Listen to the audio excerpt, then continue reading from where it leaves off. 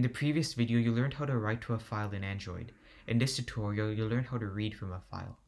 The app has a very basic layout. There's a read button which, when clicked, we want to display the content of our file called file.txt into a text view called text.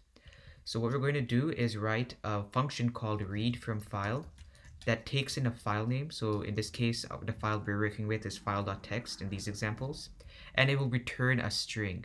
And that's why we can say string content equals read from file, and then we can take our text view and set the text equal to this content. Now it's the important part of actually writing this read from file function. This function is going to return a string, and it's called read from file. Its one parameter is the file name that we want to read from. And inside of this function, just as we did with the write to file function, we're going to get the path where our file is stored. So get application contact.get files directory.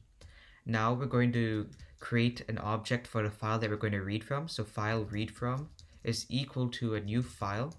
And then we're going to provide the path that it's on. So this path variable we created on the line before it. And then the name of the file, which is called file name. This is the parameter for our function. And now this is the file that we want to read from. So to actually read from it, we're going to create a file input stream object called stream. And this is going to be a new file input stream. And one of the parameters that we have to pass it is the file that we want to read from, which is called read from.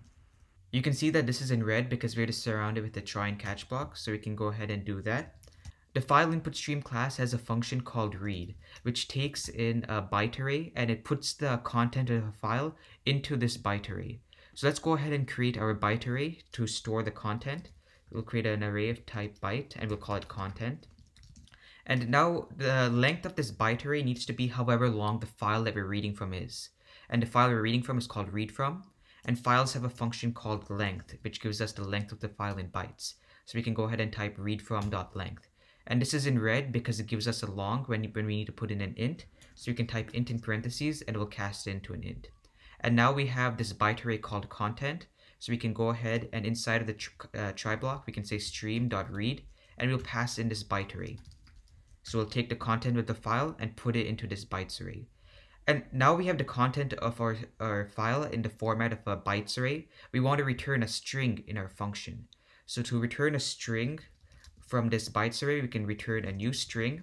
And one of the parameters for the string constructor is a bytes array, as you can see over here. So we can just type return new string and then content. And we'll take this bytes array, format into a string, and return it back to us.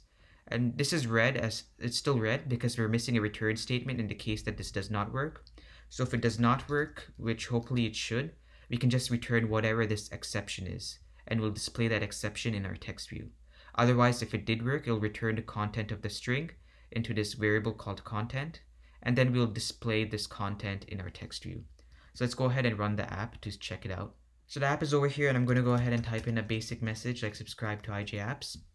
And I'll write this to the file, so it shows a host saying wrote to file and file.txt. And now when we click on this read from file button, you can see it fills this text view with the text from our file, subscribe to IJ Apps. Now I'll just type in a random message to test this out some more. I'll write it to the file, so it's now in the file. And now when I click on read from file, you can see it replace the text view with what's in the file right now. And the great thing about this is even if I close the app and I come back to it later, and this text view is blank, it's not displaying the actual content from the file. If I click from the read from file button, it'll display that text that was originally there because it's written it into the storage. Even though the app was closed for memory, it still has this in storage. And this is all the code that you need to read from a file in Android. If you found this tutorial useful, please make sure to share the channel with friends and subscribe for when future tutorials come out. Until then, happy developing.